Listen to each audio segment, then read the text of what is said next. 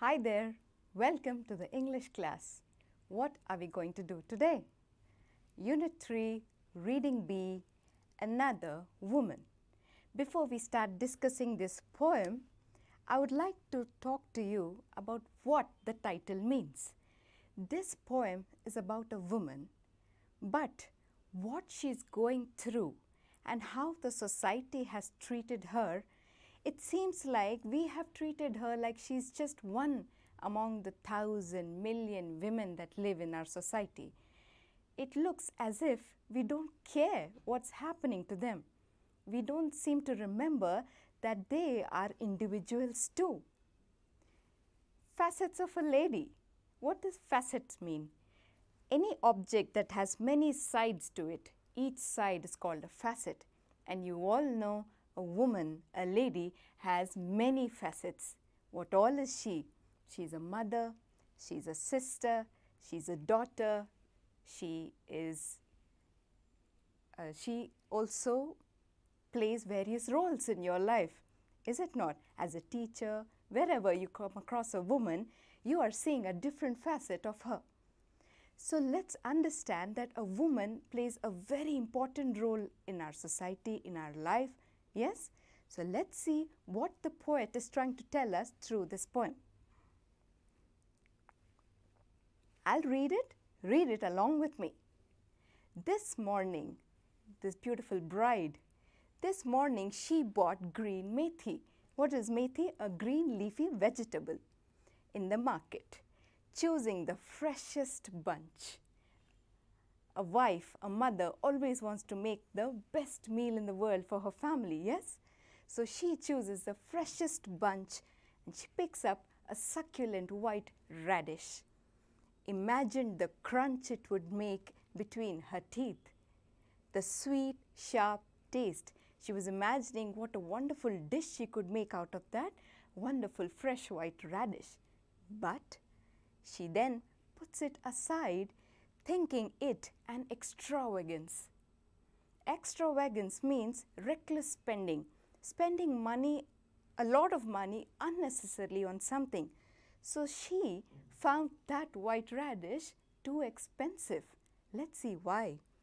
Thinking it an extravagance, counted her coins out carefully. That's the problem. She had just a little money with her and she wanted to spend it wisely. She tied them. Usually, women have a habit of tying the few coins they have in the sari tip as a knot. She counted her coins out carefully, tied them a small bundle into her sari at her waist. Came home. So this was the scene. A wise lady who wants to do the best for her family, but she couldn't because of the money constraint that they have. So she comes home. What's welcoming her at home? Faced her mother-in-law's dark looks. What does dark looks here mean? Her mother-in-law was a spiteful lady, always troubling her daughter-in-law, blaming her for things that she is not responsible for. For example, she would blame her daughter-in-law for not bringing in dowry, much money into the family. So she faced her mother-in-law's dark looks, but she did not bother much because looks like she's used to it every day. So what she does, she took the leaves, chopped them, her hands stained yellow from the juice. She goes ahead with her work of preparing lunch. Her hands stained yellow from the juice. She cuts an onion fine and cooked the whole thing in the pot above the stove. So she is doing her duty, no matter how she's treated in that house. Shielding her face from the heat. In villages, you have a wooden sticks fire stove, not the regular one you see in cities. So when the fire is blowing out, she was shielding her face from the heat as she cooked the food in the pot. The usual words came and beat their wings against her. Who's giving these harsh words at her? Her mother-in-law. Now, here there is an aspect called personification used. Let's see where. the usual words came and beat their wings against her. Do words have wings? Can they come and beat against you? Personification is where a non-living thing is treated as a living thing. So here the poet is trying to tell you that the words the mother-in-law spoke was so harsh that they felt like an annoying insect hovering around her and flapping its wings against her and hurting her. Here personification has been used. The money spent, curses heaped upon her parents.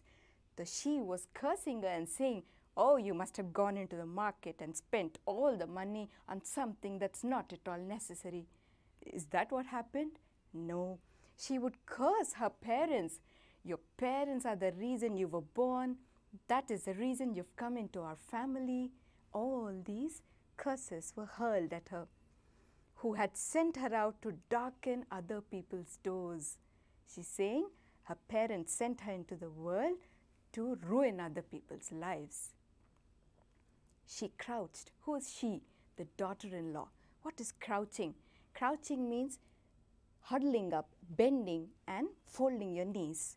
She crouched as usual on the floor beside the stove. As usual means this happened every day in her life. Every day she had to bear this spiteful woman, and every day she would quietly crouch, sit and do her work. She crouched as usual on the floor beside the stove. When the man came home, who could it be? The husband. When the man came home, she did not look into his face, nor raise her head. Why is that so? Even today in society, there are many families where the woman, especially the daughter-in-law or the youngest daughter, should never raise her head in front of a man. That is treated as disrespect. Leave alone speaking in front of them, they are not even supposed to lift their head and maintain eye contact. Yes, that's what happens in reality. So she did not look into his face nor raise her head, but bent her back a little more. Can you imagine why she crouched even more? She was terrified of her mother-in-law, but when her husband entered, there was more fear inside her heart. She didn't know what to expect next. Most probably, she was a victim of domestic abuse in this house. So the moment the man entered, she was terrified that she might be given some blows. She was scared, so she crouched even further, but bent her back a little more. Nothing gave her the right to speak. Imagine you live in a house, in a society where your words have no value, your feelings have no value. That was the kind of life she was living. She watched the flame hiss up and beat against the cheap old pot, the flame of the stove, those wooden sticks. It's called the chula, where there's a brick and inside which wooden sticks are placed. They're put on fire and food is cooked on it. So the flames hissed up and beat against the cheap old pot. Here too personification has come up. Can a flame hiss and beat? But here that's what the poet has used. A wing of brightness against its blackened cheek. Whose cheek? The pot's cheek. Personification. So a wing of brightness, that means the flame blackened the side of a pot due to the cooking process. This was a house she had been sent to. The man she had been bound to. Bound how? In marriage. The future she had been born into. That means this was her new life. So when the kerosene was thrown, what do you think happened just now? Kerosene was thrown on the daughter-in-law. Who do you think did that? Whom was referred to just before this para? When the man came in. Remember, the wife did not even lift her head. So she did not know what the man was carrying. What was he carrying? He was carrying a can of kerosene. and that kerosene was poured on this poor girl. So when the kerosene was thrown, just a moment of surprise, she was doing her work and she was like, "What's that on me?" A brilliant spark.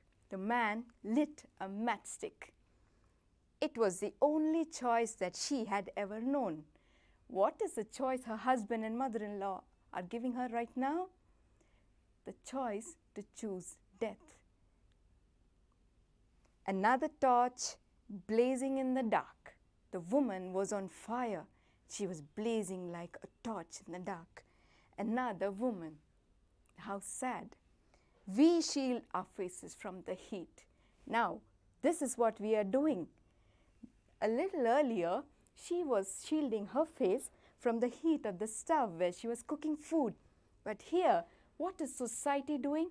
We are shielding our face from the heat of such a situation. We are letting women be tortured and killed in this manner.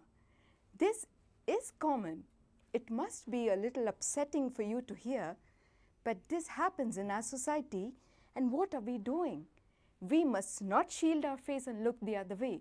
We must not let every woman be just another woman in society. We must stand up, we must make our voice be heard and prevent such things from happening. So let's learn a little about the poet. About the author, Miss Imtiaz Dharkar. She was born in Pakistan, but she grew up in Europe. She is a very talented poet, and she also received the Queen's Gold Medal for Poetry in Britain. She was born in Lahore in Pakistan in 1954 and was brought up in Glasgow, Scotland. She is ranked on par with some of the famous poets of India. So she keeps visiting India. She keeps visiting Pakistan.